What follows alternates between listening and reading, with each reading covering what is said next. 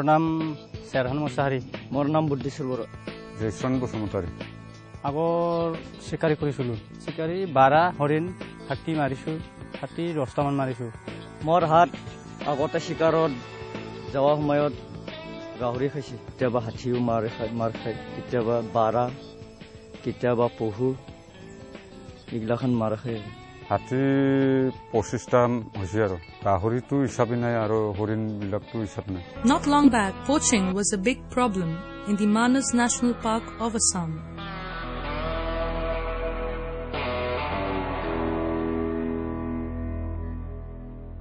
Another major problem has been timber smuggling by illegal immigrants who have settled along the fringes of the park. For almost 20 years, the park authorities did not have control over the damage done to the forest through timber felling, poaching, and armed political unrest. Tourism was almost non-existent during this turbulent period. Manas National Park, a UNESCO World Heritage Site, entered the infamous list of World Heritage Sites in danger in 1992, triggering a conscious conservation effort by concerned authorities. While the issue of protecting Manas was an emergency, the national park was facing an acute shortage of staff and infrastructure. The famed tiger of the reserve was dying out at a fast pace. All efforts to protect the tiger, including the ambitious Project Tiger launched in 1973, did not reach the desired results. And the single cause of this failure was poaching. To make matters worse, a large number of existing forest guards engaged in the national park were over 40, making them physically unsuitable for policing inside the rough terrain. Manas has a long history. It's a very good park. I saw it first in 1967, a long time ago when I was a young man, and I was very impressed at that time, and I still am impressed with the kinds of biodiversity here. Assam, as Assamese know, is probably one of the hardest places to work in the world because of the problems, the political problems. In the last 10 years, 1/3 of these lower area of the reserve forests have been destroyed through illegal log smuggling and such. But still, it's a very important area. Situated by the river Manas, the national park has a forceful beauty with a deep poignancy about it. The river flows through the west of the park, where it splits into two separate rivers, the Beki and Holkaduba, to join the river Brahmaputra further south. The Royal Manas National Park lies on the border with Bhutan, 41 km north of Borpeta Road Township.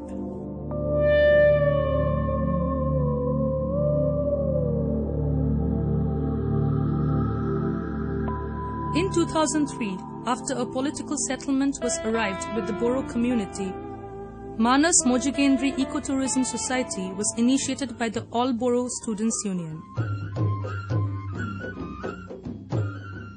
The main aims of this ecotourism society was to free Manas from the tag of World Heritage Site in danger while addressing people's livelihoods in the villages surrounding the protected area. Volunteers appealed to the villagers to give up poaching and armed struggle.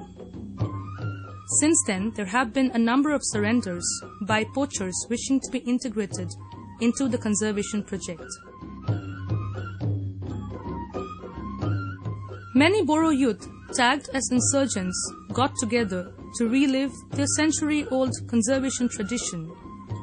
And, with the support of the Manas Tiger Reserve Administration, formed the Ecotourism Society.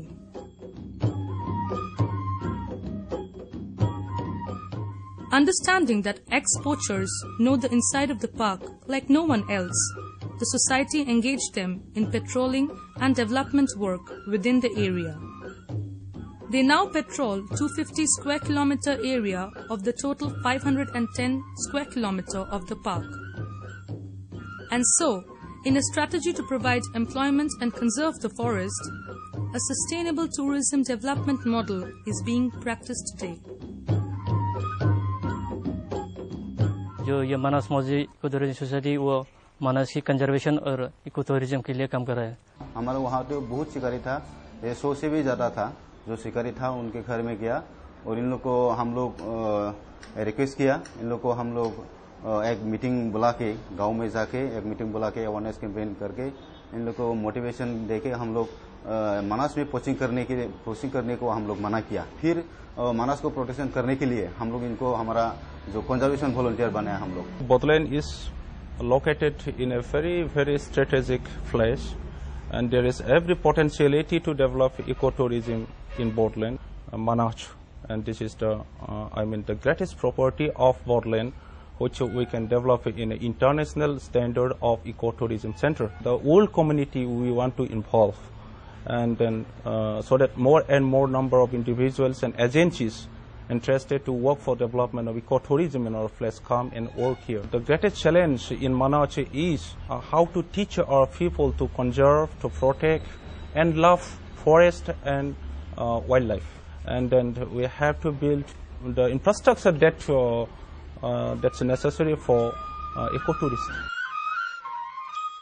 The initiative has started showing results with group-based micro-enterprises coming up.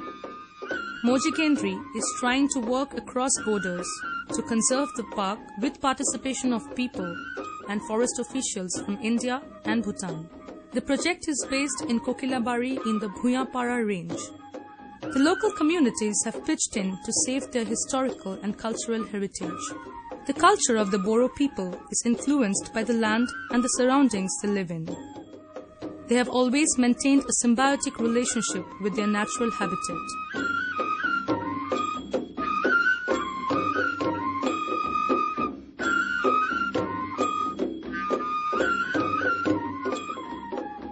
The region does not have easy access to market for major industrial products. This project is empowering the local population with skills to come out from years of political instability. The model is designed with people-centric development as the focus.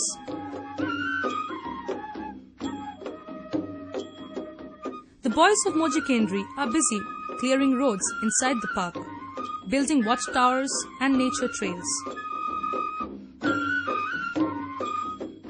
guiding tourists into the heart of adventure.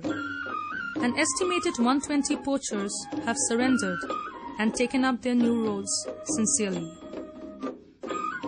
Elephant safaris and jeep rides taking tourists into the heart of the Tiger Reserve are active again. With emphasis on tourism, new changes are coming to the area. Roads, electricity, livelihood options are just a few of them. The transformation in Manas is near complete. Once a dangerous area, today one finds a harmonious community life here.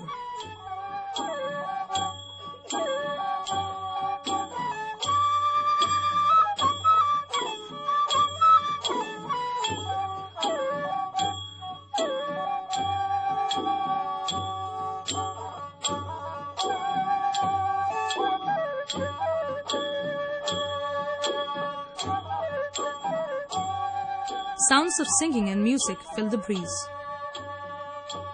A festive spirit unceasingly invites, opening up little secrets of this rich heritage.